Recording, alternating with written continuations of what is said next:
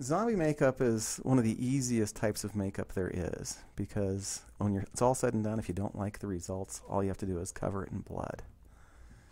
That being said, I guess zombie crawls are a real popular expression of the makeup right now. So I like to first start with the pre-story. Is how long has that person been dead? Are they a fresh kill? Do they linger and waste away slowly? Or are they a historical character, which can be great fun? You know, have someone in a Civil War outfit or who's seriously decayed. So that's a lot of fun. So the pre-story is really where it all starts, and you just start looking at it. You know, if they're fresh kill, then you've got lots of blood, and then or they've been dead for a month, and there's bloating and swelling and puffiness. And it just goes from there, and it's just the story that you tell in your head. I try and keep them in my head because it sounds a little kooky sometimes when I'm working. And I've just always loved them. I got my first book in first grade. It was a scholastic book called Monsters, Monster Makeup, and How to Do Them.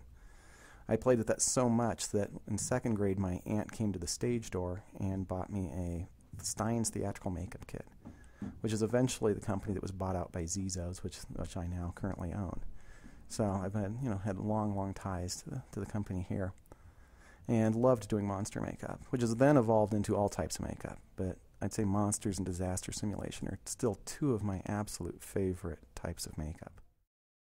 So like I said, I tend to keep the backstory to myself as I'm doing a zombie. So some of them, like I did Urson Black's makeup. He's a little very energetic young man who didn't like the airbrush at all, and he closed his eyes and squinted very, very hard, which made a really great effect then when he opened his eyes, and that it gave this very, very jagged lines around his face. And then from there, I think I just then finished it off by taking a stipple sponge. It'd be like a sponge you'd use to clean your fish tank. And I think I just smeared some makeup on it and then made scratch marks all over his face, as I remember. So a lot of times it just, the character presents itself out of necessity. And then other times, I'm trying to think who it was. I did a guy for a zombie crawl who had a thick beard and wild hair. So the only thing that really showed was his eyes. And I looked at that, and I immediately knew it was just that his eyes were bleeding. And that was the only thing, because that was his only feature he had that made him human. He was just a furry if he doesn't have his eyes. So I had to make those, and the creepiest thing I could do was make his eyes bleed. So a lot of times it evolves out of that. One of my favorite things, though, to do is I take pretty women and make them disturbing. So it's like gashes and cuts. Or if I had given the chance of a veil, underneath a veil is a wonderful place to leave something scary, because then they can look perfectly normal and drop the veil and be something horrifying.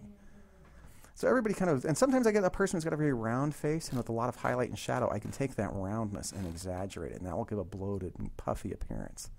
And other people are very skinny naturally, and that will lend itself to a more wasted or wasting away look. So I try and work with what the person brings with them already. Or maybe an outfit, or did they just get off work? Because that can turn into an industrial accident then, which is just wonderful.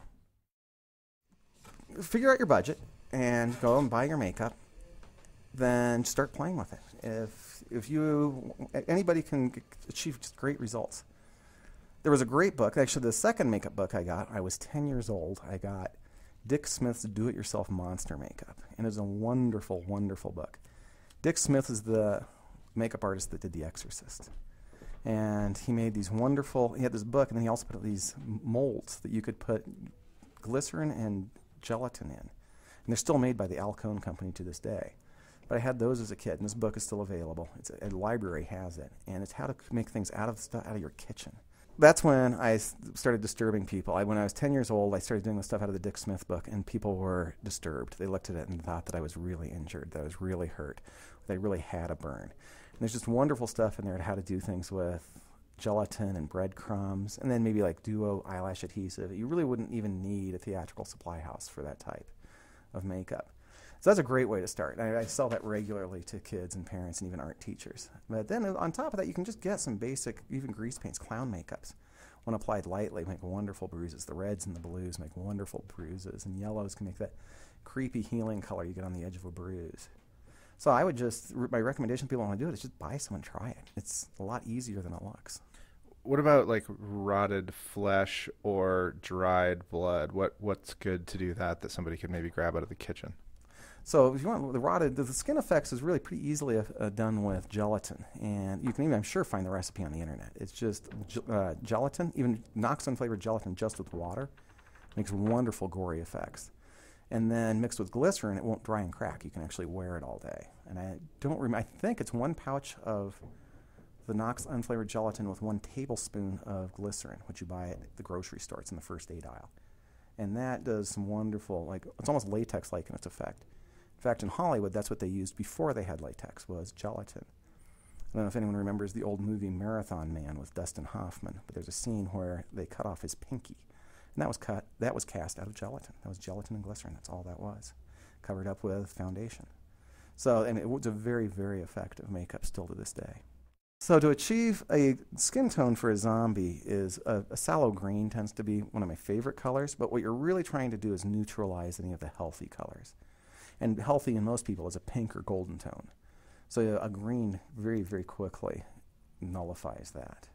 And on deeper skin tones, so as I get into someone from East India or from Africa, blues I find to be much more effective because you're really trying to drop out that golden color. So it's somewhere between green and blue are the colors that I start using. I also find splotchy makeup. If you look at injuries up close, which people naturally don't do, there's actually wild color variations. So an even skin tone is a sign of being healthy. A splotchy skin tone is where it starts getting unhealthy. So I pick a skin tone, I look at their skin tone and how I'm going to neutralize the healthy colors that are in there. And I just work at neutralizing them in a very splotchy and irregular fashion.